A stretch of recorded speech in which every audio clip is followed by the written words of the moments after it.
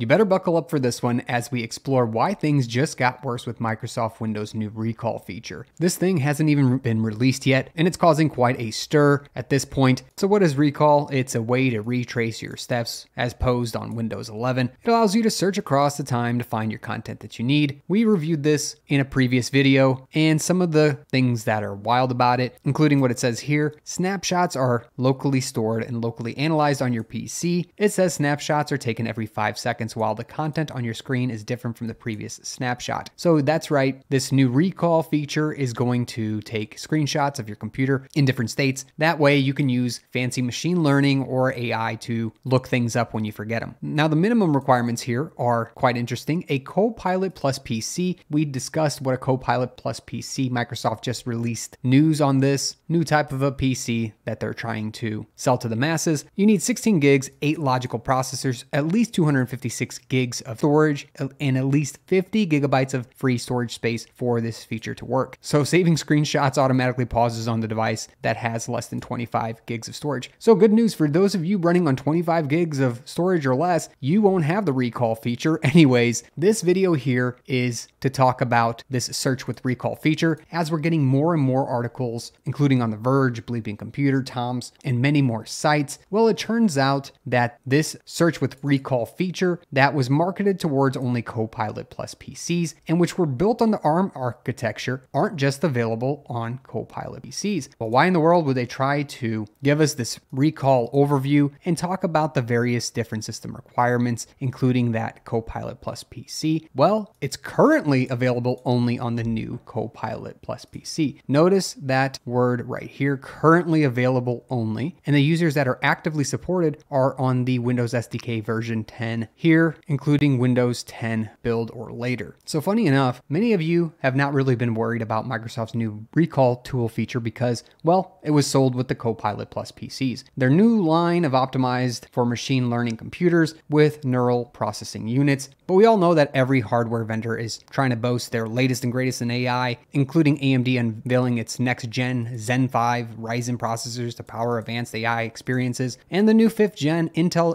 Xeon processor that's built with AI acceleration in every core. It'd be pretty silly for Microsoft just to give this product only for Copilot plus PCs. Instead, what I believe is happening here, and it seems to be starting to get confirmed by people such as Albacore here, this currently seems to be a marketing deal to sell some hardware before releasing the recall feature to the masses. So Albacore here says, making great progress enabling recall on the current ARM64 hardware. No fancy X Elite in sight. Should theoretically work on Intel AMD 2. OEMs only received ARM64 specific ML or machine learning model bundles, so there's not much I can do. Here's a small demo video showing off screen ray. All right, they open recall here, and sure enough, they get the application running in the background, and they're able to briefly use a timeline top, which is quite intriguing, meaning any ARM-based processor seems to be able to run this, specifically the 64-bit version. But weren't we being told that only Copilot plus PCs are able to run this thing? Well, you can imagine that that wasn't quite the case, as Albacore actually posted a article on Tom's Hardware, how to try Windows 11 recall AI feature right now, even on unsupported hardware. That's right, not only on ARM64, on unsupported hardware as well. Basically what this boils down to is, as long as you have a neural processing unit, you can pretty much run this thing. And there's already people building and emulating recall on regular PCs and even on normal processors, which is kind of wild. So if you want to check this out and see how you can start testing it yourself, well, I'll put a link in the description below to this specific article. Thanks to Albacore for writing this out for us. It's quite the read. And now I definitely want to get into some of the reasons that this is becoming more and more of a privacy nightmare. As the introduction of Microsoft Copilot plus PCs with their NPU, which is separated from the CPU, and of course the GPU, well, we can now see that there are many different hardware vendors who are going to support these Copilot plus PCs. Even though suggesting the reliance on NPUs, clearly users have found ways to enable recalls on existing ARM64 architectures without actually having to use an NPU, albeit it runs slow on these other architectures, and they have to to be actually emulated through some sort of an ARM64 emulator, but nonetheless, they can be ran on different types of CPUs and architectures. Last time we talked about how recalls data is processed locally, and there was many a concern of encryption and accessibility by hackers because this feels like a constant monitoring system. I mean, it's taken screenshots every 5 seconds before it was saying every 3 seconds. They must have realized that that was too much data to process or something. Not sure what happened there. And we can all probably guess that the default activation here for recall on Windows 11 and probably Windows 10 is going to be standard with limited control on the user, as most things that are introduced on Windows come to us. And the overall community sentiment is pretty wild. Another great post here by Kevin Beaumont says, stealing everything you've ever typed or viewed on your Windows PC is now possible with 2 lines of code inside of Copilot plus recall disaster. Of course, there are privacy risks here, from things like defaulting this new feature on many computers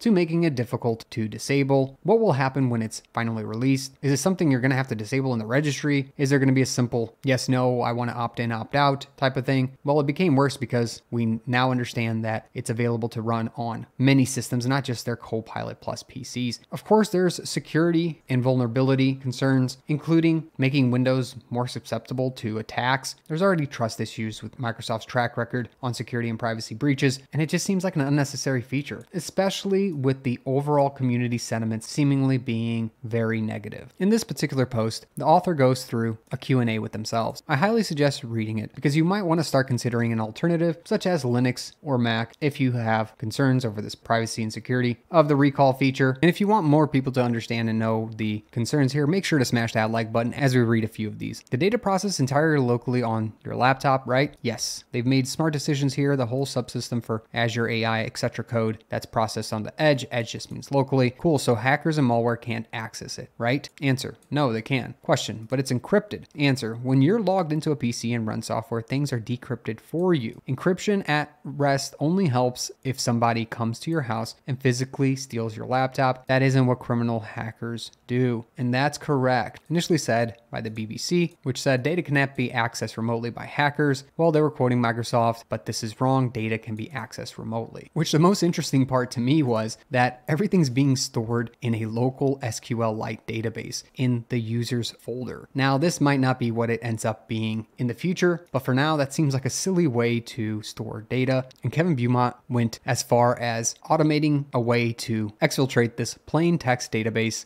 which is pretty wild. As right here, Microsoft told media outlets a hacker cannot exfiltrate the Copilot plus recall activity remotely. So if this doesn't make you second guess a little bit using this new recall feature in the future, well, I don't know what to tell you besides just make sure when it comes out that you think about disabling it, as the privacy concerns are significant. There's a huge potential intrusive nature here, and as mentioned by many, could be considered a privacy nightmare. No one seems to be happy about this new recall feature, at least with the people who are concerned about privacy and security. Let me know what you think about all this, but even the former chief of staff at CISA and Brian Ware, the former director of the cybersecurity and a former director of cybersecurity at the Cybersecurity and Infrastructure Security Agency, that's what CISA stands for, this is what they said about recall. The unveiling of Microsoft Recall, a time machine-like memory aid that will take a snapshot of the new Copilot plus PC computer every 5 seconds, certainly does not seem to align with the thinking that they're prioritizing security over functionality, said Kirsten Todd, the former chief of staff at CISA. Brian Ware, CISA's former director of cybersecurity, shared a similar sentiment when asked about recall. The idea of our most egregiously insecure software company would be delivering that capability is shocking and terrifying, he said. And just to take things home, initially this feature was marketed as an exclusive to Copilot plus Cs that were equipped with these neural processing units, which there was already significant concern about privacy and safety, but people have already demonstrated how the recall function or if you want to call it feature can be ran on regular PCs with an ARM64 processor. Yes, there are performance drawbacks. This shows us the potential for adoption across all systems, and why wouldn't Microsoft want to do that after they've sold a few of those Copilot plus PCs? At least in my opinion, despite Microsoft's assurance on how this data is stored, hopefully it's not in a simple SQLite database that for the most part is treated like a file and could be moved around. Relying on disk encryption is not enough and opens up the feature to significant risks, and there really needs to be stronger data protection measures if this type of feature is going to be used by the masses. I personally don't know who thought this was a good idea at Microsoft to give to their flagship Windows operating system, but we'll see how things roll out and shape up in the following months as this feature is getting introduced to more and more people. I wasn't initially going to do this video, but things just got worse with recall. Come over to the secure side, think about testing out Linux today. I'll catch you in another video. Thanks for watching. Linux can be hard to understand, but I take the most commonly used terms, commands,